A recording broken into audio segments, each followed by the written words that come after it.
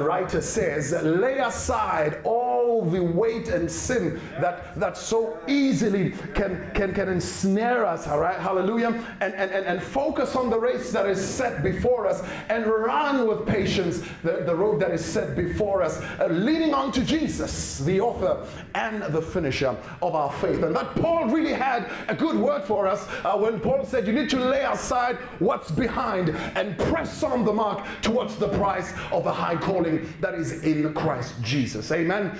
As such, I invited you to explore and examine with me the work, the will, and the way of God as he moves upon a people, ushering them into a new place. And those people are the children of Israel as you encounter them in the book of Joshua. And we find the people of God who have not only been delivered from bondage, but you also find a people who have just been through 40 years of a wandering wilderness. Not only that, but you encounter them now in the book of Joshua as they are at the beginning of their quest into the land of Canaan. They are promised land, and the people of God being ushered into a new place, a new season, and a new destiny. And as you will recall, that the work, the way, and the will of God upon the lives of the children of Israel, and therefore upon our lives as well, really is defined, brethren, in what God does in the beginning of their move into the promised land in three major cities: Gilgal, Jericho, and Ai. Now, I got some feedback. They said I went too quickly, so I'm going to try and go slow. All right, Mrs. Mashiko and Palis. But I try and go slow today. So as a way of recap, because I believe I left you last time, we encountered Gilgal in Joshua chapter 4 and 5. And in Gilgal, we see God show us that there are certain things that are necessary as we are rebuilding. There are certain things that are necessary as we are moving into a new place. Number one, God says, do not be sidetracked when you encounter hurdles. That obstacles are inevitable. But just because you encounter obstacles, it shouldn't cause you to lose sight of the purpose and the plan of God about your life. Amen? That God shows us that the same God that walked with the children of Israel and made them pass through the Red Seas, the same God that made a way through the Jordan River, is the same God that will be with you in whatever it is that you're going to face in your future. Amen. Not only should you not be sidetracked when you encounter hurdles, but secondly, you should not be disappointed when you encounter opposition. I want to remind you yet again that opposition is the price of favor. That you cannot walk in the favor and the will of God and be liked by la-di-da-di and everybody. For the truth of the matter is, when God's hand is on your life, there is an automatic dislike of you by somebody. When the move of God is on your life, automatically somebody will stand against you. Now, this is free for somebody here today who says, well, I am saved, I'm a believer at Agape Family Church, and I'm sitting nicely here in the sanctuary in President Park, and therefore I got it going on. Hallelujah. Here it is. I'm going to give it to you just for free. Don't get it twisted. Hallelujah. Just because you're a believer and there's a move of God in your life, don't think that everybody likes you. I promise you now that somebody don't like you. Amen. You might just as well get used to it. When God is on the throne of your life, somebody hates you right now. Somebody right now wishes that your wig could fall off during worship. Hallelujah.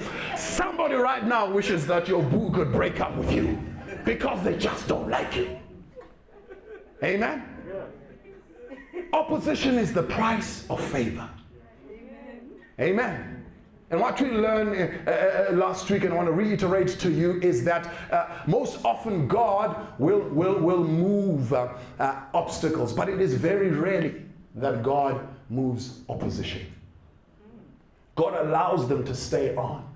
But what makes God God is the fact that he renders them harmless. Yes. Amen? And you've got to have enough faith not to be discouraged when you meet opposition. Have enough faith not to be sidetracked when you encounter hurdles. But last and finally, not to be joyless because of obedience.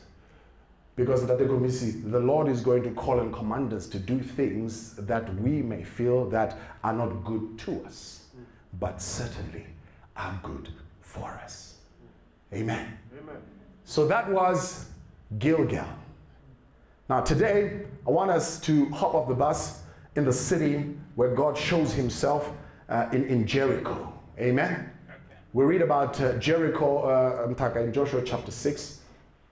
And I invite you to navigate your way to the Old Testament passage in the 6th chapter of the book of Joshua. And I ask that if you're physically able to please stand with us so that together we might reverence the reading of God's word in Joshua chapter 6. In the 6th chapter of the book of Joshua, beginning in verse 1, that's where we're going to find the foundation of what the word of God would like to speak to us about today. First verse reads as follows. Now Jericho was securely shut up because of the children of Israel. None went out and none came in. And the Lord said to Joshua, see, I have given Jericho in your hand, its king and the mighty men of valor. You shall march around the city, all you men of war. You shall go all around the city once. This you shall do 6 days. And 7 priests shall bear 7 trumpets of rams, horns before the ark. But the 7th day you shall march around the city 7 times, and the priests shall blow the trumpets. It shall come to pass when they make a long blast with the ram's horn, and when you hear the sound of the trumpet, that all the people shall shout with a great shout, and the walls of the city will fall down flat. And the people shall go up, every man straight before him. Then Joshua the son of Nun called the priest and said to them, take up the ark of the covenant, and let 7 priests bear 7 trumpets of rams, horns before the ark of the Lord. And he said to the people, proceed and march around the city, and let him who is armed advance before the ark of the Lord. So it was then, when Joshua had spoken to the people, that the 7 priests bearing the 7 trumpets of rams' horns before the Lord advanced and blew the trumpets, and the ark of the covenant of the Lord followed them. The armed men went from the priests who blew the trumpet, and the rear guard came after the ark, while the priest continued blowing the trumpet. Now Joshua had commanded the people, saying, you shall not shout or make any noise with your voice, nor shall a word proceed out of your mouth until the day I say to you, shout. Then you shall shout. So he had the ark of the Lord circle the city, going around it once. Then they came into the camp and lodged in the camp. And Joshua rose early in the morning, and the priests took up the ark of the Lord. Then 7 priests bearing 7 trumpets and ram's horns before the ark of the Lord went and continually and blew the trumpets. And the armed men went before them, but the rear guard came after the ark of the Lord, while the priest continued blowing the trumpet. And the 2nd day they marched around the city once and returned to the camp. So they did 6 days. But it came to pass on the 7th day that they rose early, about the dawning of the day, and marched around the city 7 times in the same manner. On that day only they marched around the city 7 times. And the 7th time it happened, when the priest blew the trumpet, that Joshua said to the people, shout, for the Lord has given you the city.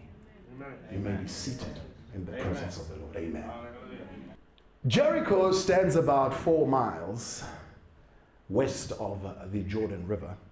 Now the children of Israel crossed over the river Jordan in Joshua chapter 3, and in a few moments they find themselves on the border of Jericho. Now, even if you flunked Sunday school, the one thing that you ought to know about Jericho is that Jericho is a fortified city. Historians and archaeological evidence suggest that the walls of Jericho stand some 3 or maybe 5 meters high. Jericho is fortified on every end, and the children of Israel cannot take hold of their promised land until they first conquer Jericho. Jericho walls must come tumbling down before the children of Israel can grab hold of that which God has promised them. They see these massive walls, they see this fortified city standing 3 to 5 meters high, and yet the children of Israel are not disheartened and discouraged, because they remember in Gilgal when the Lord said they must build a monument reminding them of how God brought them through the Jordan. The Lord said to them, whenever you see obstacles in your future, I need you to look back into your yesterday and remember that it's not the first time that I have made a way.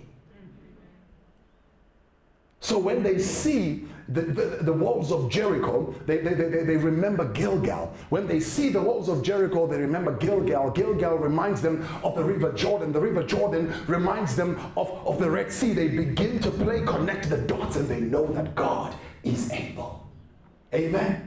And God taught them that I need you to obey my commandments. Whatever I command, I need you to do. No matter how strange, no matter how painful it can be, if the word is from the Lord, I need you to try it out.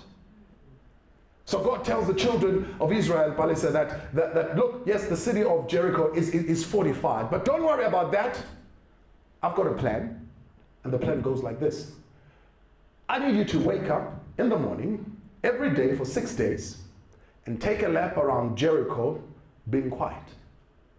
On the 7th day, I need you to get up and take 6 laps around Jericho in silence.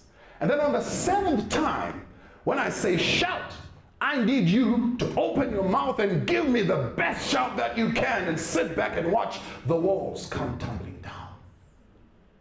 I want to make sure that you get that strategy. The Lord says, here's what I want to do. I want you to wake up and for 6 days, I want you to take 1 lap around Jericho in silence. And on the 7th day, I want you to get up and take 6 laps around Jericho in silence. And then the 7th time, I want you to give me glory and open up your mouth and then step back and watch what I will do. Now, if there is any believer in the house today, you already know what the sermon is about, because you cannot speak about Jericho and not speak about the power of praise. That God is trying to teach the children of Israel something. He says there is something that happens when you give God glory. There is something that happens when you wake up in the morning and make a decision to declare that this is the day that the Lord has made, and I will rejoice and be glad in it. There is something that happens when you decide to wake up on Sunday morning and declare that I will not sit on my chair like a bump on a lawn, but I will walk into his courts with praise. I will walk into his presence with thanksgiving in my heart, and I will say, this is the day that the Lord has made. That something happens when you decide that I will bless the Lord at all times. Amen? Amen. That when you open your mouth and you declare his glory, God says, change begins to happen in your life. Something happens when you give glory to God. But my friend, to get to Jericho and only preach about the power of praise, it would be to miss the depth of the lesson that God is trying to teach here. Hear me well. I love praise. I mean, I love giving God the praise. In fact, if you all decided to come on Sunday and sit back and do nothing, I'll shout all by myself. Yeah. Amen. Amen. Yeah. I love to praise God. Oh, yes. I know about the power of praise. But I also know that a Sunday shout without a transformed life on a Monday does not mean anything. Yes. Yes. You can't come to church and sit 120 minutes and pretend to praise God and think that walls are going to come tumbling down. The lesson the Lord is trying to teach is that, yes, friend, praise is critical, but it's not the only component to a complete Christian life. That we cannot measure your Christianity on your shout. Hear my line of thought here, if you will. Seems to me that if God wanted to teach them how to shout, he would have said to them, get to Jericho, take 1 lap, shout after 1 lap, and if I wanted you to learn about shout, then I would bring victory when you shout. But that's not what God says. God doesn't command them to just shout. No, remember the strategy. I want you to wake up in the morning. I want you to take 1 lap for 6 days. Keep your mouth shut.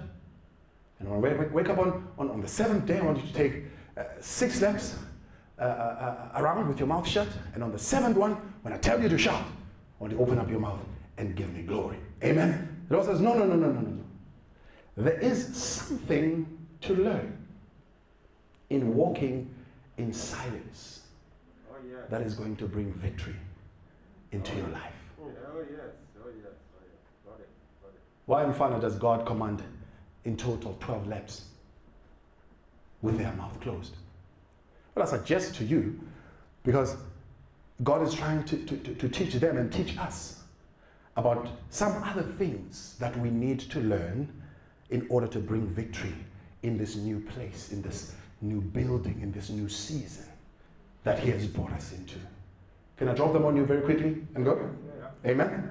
First of all, the Lord says, in this new season, when I'm taking you into a place of promise, I need you to learn the ministry of showing up.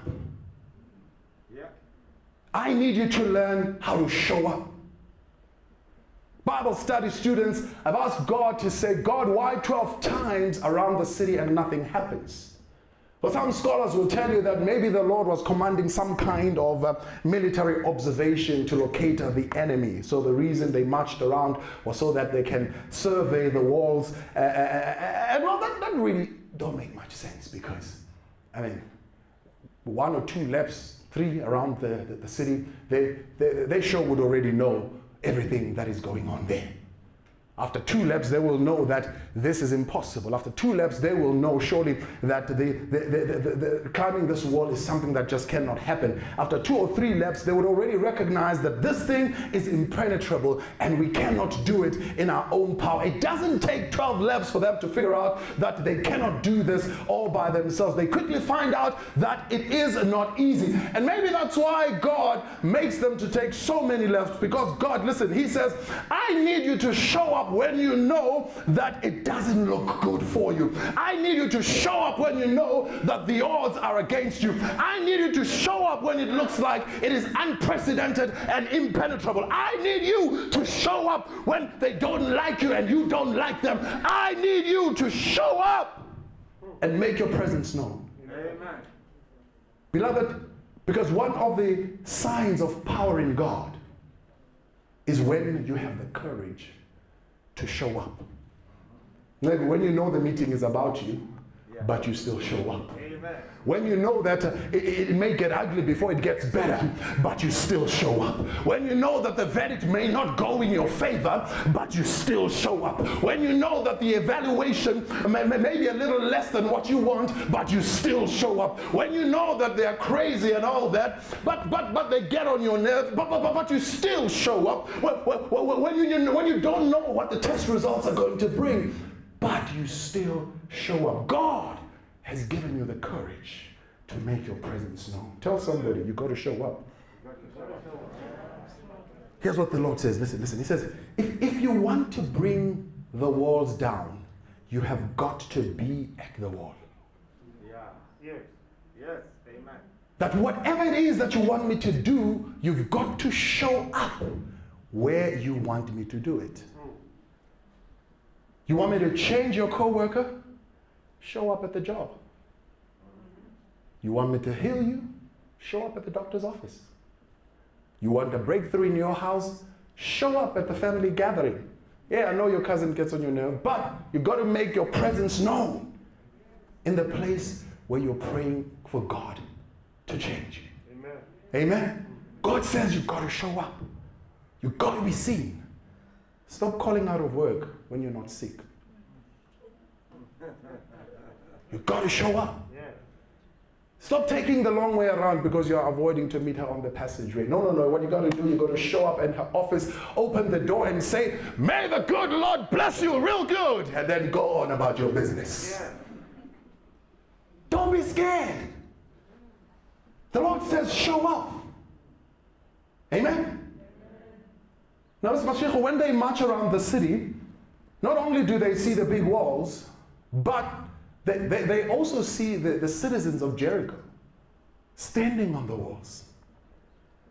They see the residents chatting up there on the wall. So while they are marching, not only do they see an obstacle, but they see their opposition.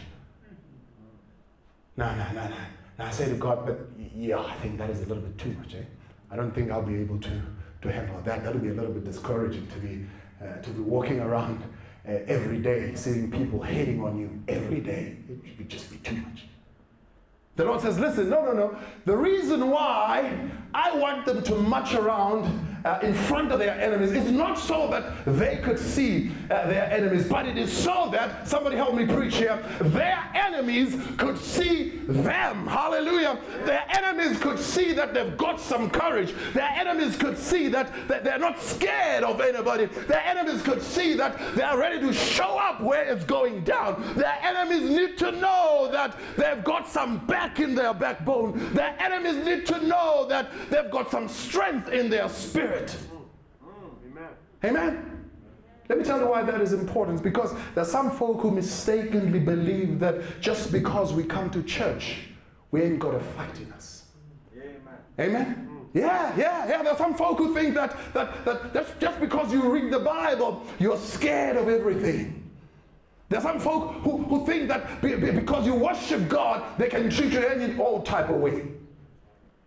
There are some folk who believe that because you pray, you haven't got enough gumption in you to go eyeball to eyeball, toe to toe, and let them know that God is able. Well, listen, I came to tell you something today. Don't get my Bible, get it twisted. I can stand in for a fight. I am afraid of nobody because my God is able. Amen.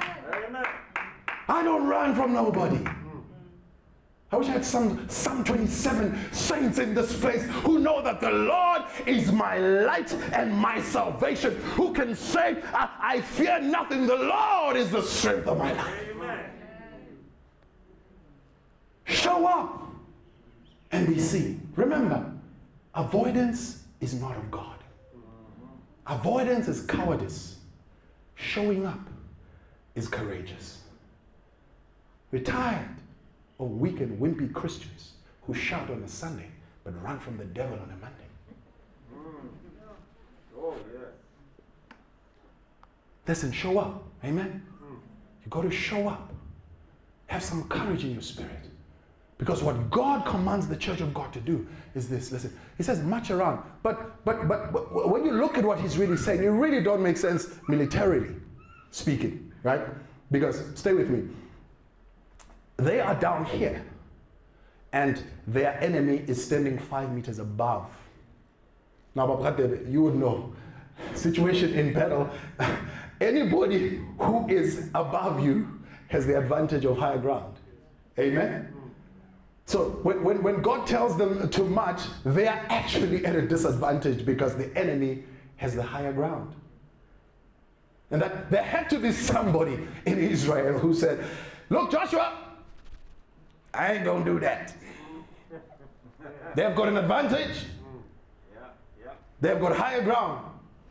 This is why God says, listen, Joshua, don't only take the people, but also take the Ark of the Covenant. The Ark of the Covenant, which is a reminder of my presence, that wherever they go, the Ark is there to let you know that God is with you. So tell the people to take some courage, that yes, the enemy may have the advantage, but you've got God. Yes, the enemy may have the higher ground, but you have the power. As long as God is in your life, as long as God is holding your hand, as long as he walks with you, as long as he talks with you. I wish I had some folk today that know that when God is for us, who can be against us?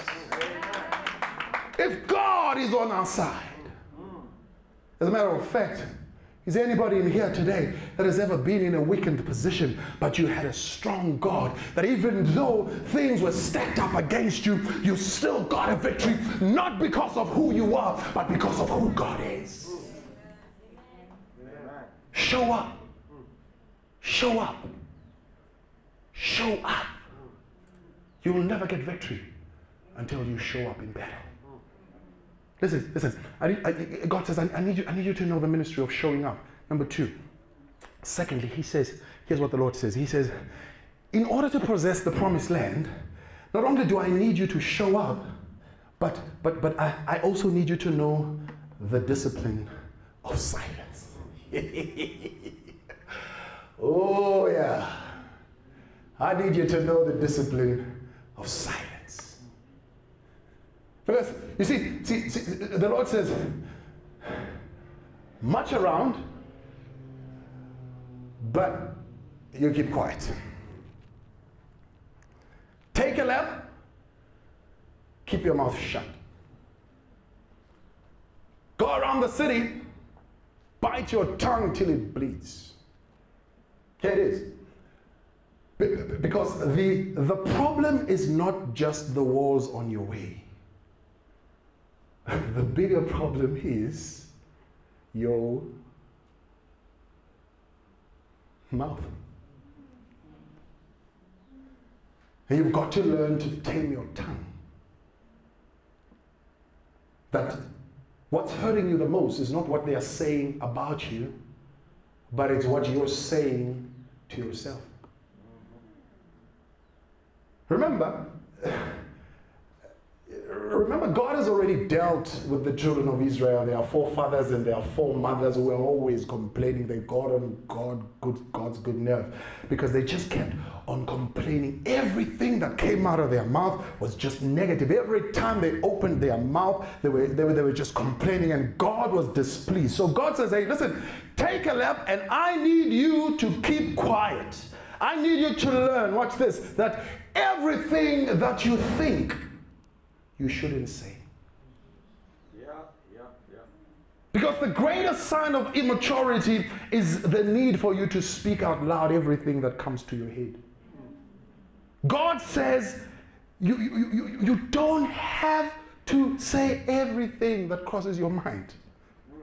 You don't have to tell everybody what's happening at your house. Come on now. Have you ever asked somebody how you're doing, and then they just give you a whole lot of information that you think, ooh, this is just too much. Listen, just stick to I'm blessed and highly favored and keep it moving. Yeah. Amen. Amen? Do you have to post everything online, millennials? Really? Do you have to? Listen, don't think that you're good and bad just because you've got a keyboard and the Facebook and you're able to tell everybody off and you're able to speak your mind and express yourself and say how you feel. The sign of really growing up in the Lord is when you learn to put it in a journal and not online. Yeah. That when you grow in the Lord, you've got to learn to process in silence. You've got to pray about certain things before you put them online. Amen? Learn to keep your mouth shut. Now, in case you got offended by that point in the sermon, I need you to go and visit James when you get home. James chapter 3, the third chapter of James. The book of James says that your tongue is an unruly little thing. Your tongue is venomous. It hurts people. It bites people. Cuts people. Now, if you grow in Christ, you've got to learn how to tame your tongue. Now, here's an amazing thing. Watch this. God says to the children of Israel, you've got to keep your mouth shut. But there is nowhere where it says the citizens of Jericho were quiet. So watch. Israel is marching in silence while Jericho is talking. Now, if you know boxing, when they go and they get weighed, the term they use, I think the scientific term is they talk trash, right? That's exactly it. They talk trash. So Israel is marching. The citizens of Jericho are talking trash, looking down on them saying, what are you going to do down there? You know, many have tried this thing that you're doing. They never succeeded. You're not going to be the first ones to do it. The residents of Jericho argue with you that they are taunting and teasing the children of Israel, and the children of Israel remain quiet. The reason is, it says, God wants you to know that everybody should not get a response from you. That everybody who talks should not hear you talk back. That you don't have to respond to every criticism. That you don't have to refute every critique. That you don't have to controvert every opinion. That there are some folk that you just have to let them talk and say nothing. Because when you respond to ignorance, you validate it. Amen? Can I give you some free lesson here? I'm 42 years old, and the Lord has led me through some rather mean seasons of life. And I've been through some things. And one thing that I've learned, that I've come to the conclusion of in my 42 years of life, is that I'm not going to waste 1 minute of my life trying to change people's opinions about me anymore. Amen? Can I tell you how grown I am? Here's how grown I am. You can think whatever you want to think. You can believe whatever you want to believe. You can say whatever you want to say. I don't give a hoot. You know grown folk when they are not trying to change your opinion. You know grown folk when they are not trying to argue you down and let you think whatever it is that you want to think. Because I've got a PhD in ignoring you.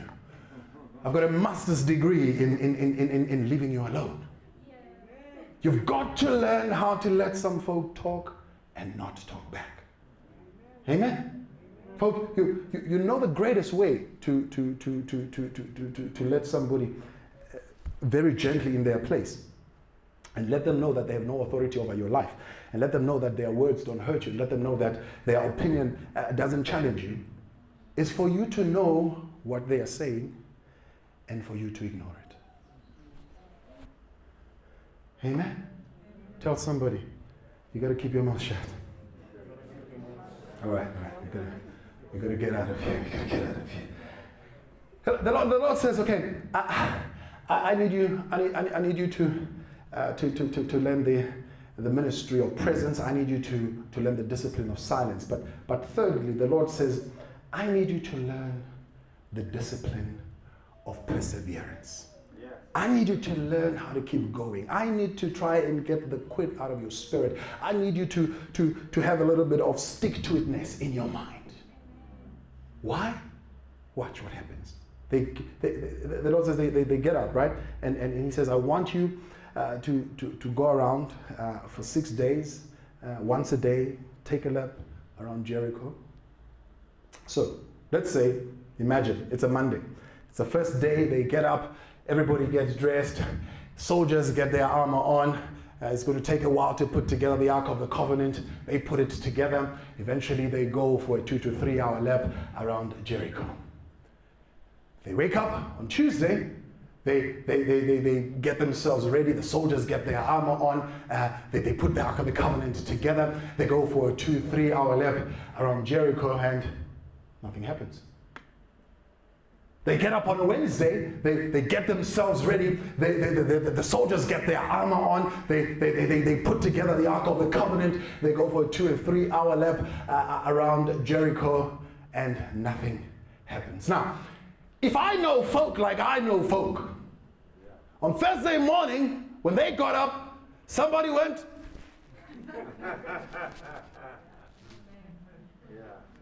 somebody went, hey, I'm not doing this anymore.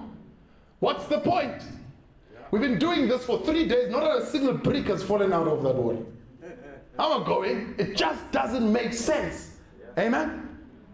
Because there are some folk who need God to move quickly. There are some folk who want to get their answers immediately there and there after that amen. There are some folk who get frustrated when they worship God and God doesn't move at the moment that they want God to move. There are some folk who still haven't learned that when you serve God, you've got to have the discipline of perseverance.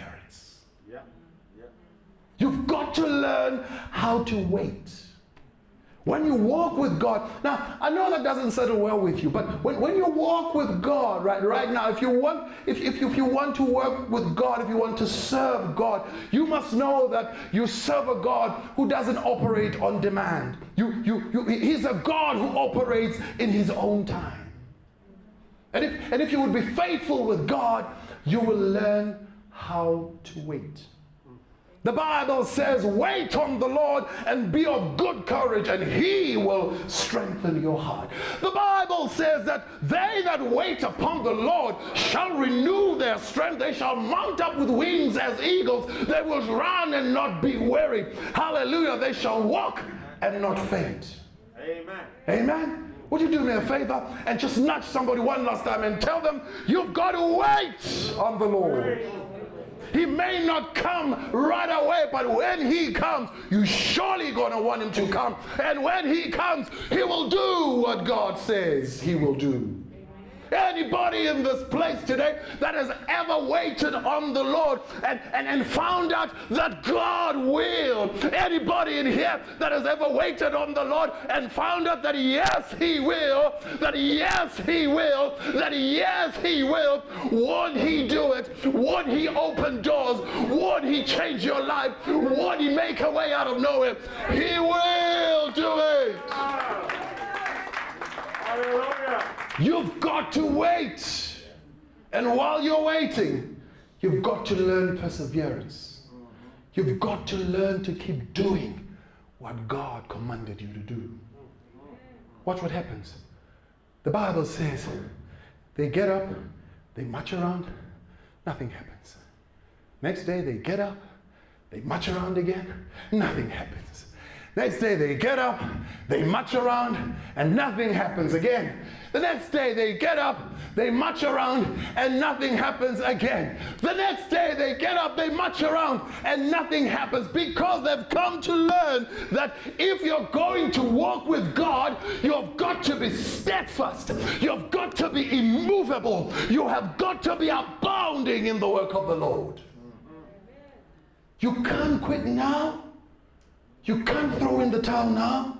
You've got to be faithful until he shows up. I came by to tell somebody today and give you a little bit of good advice. If I know God like I think I know God, in this new season, I have a sneaky suspicion. I suspect that in this season, you will lift up a prayer, and at the end of your amen, you will find that nothing has changed. And just in case this happens to you, that you lift up a prayer in the season, and at your amen, nothing has changed, let me give you some good pastoral advice. Get on your knees and pray again. And if nothing happens, get on your knees and pray again. And if nothing happens, get on your knees and pray again. If nothing happens after you say amen, get on your knees and pray again. Because here's the thing, you've got to be steadfast. You've got to persevere. You've got to go. But could it be that the reason why the walls fell down at the first shot on the seventh day, it's because the children of Israel had persevered from day 1 to 6. Here's the reason why some folk will give a shout on a Sunday and then nothing happens. That's because that is all you do. But if you would persevere with God, if you would worship on a Monday, if you would lift your hands on a Tuesday, if you would bless the Lord on a Wednesday, if you would trust him on a Thursday, if you would open your Bible on a Friday, by the time you get to Sunday, all it's going to take is one shout. All it's going to take is one amen. All it's going to take is one glory. And you see the walls come tumbling down, because God will begin to move. Yes, he will. Amen. Yeah! Somebody give him a shout in this place, for God will do it. Come on, stand on your feet. Let's give him the praise in this place. Hallelujah. God will. Your praise and worship will be more effective if you persevere throughout the week. So here it is. God says, I need you to learn to show up and be seen. Don't run from battle. Number 2, he says, I need you to learn how to be quiet. Biggest damage done to you is by your own mouth. Number 3, I need you to learn to keep on persevering. Listen, if it doesn't change the first time, do it again. If you give and don't catch the lotto tomorrow, keep on giving. Do it again. Because God's way always works. Yes. Yes. And your seventh day is coming. Yes. You just have to persevere. Yeah. We give you glory, Lord, Yes. as we honor you. We give you glory, Lord, as we honor you. You are wonderful. You are worthy, oh Lord. You are wonderful. You are worthy. Come on, let's give him the glory. We give you glory, Lord. Yes, we do. We give you glory, Lord, as we honor you. Come on, lift your hands and surrender to God. Say, we give you glory, Lord, as we honor.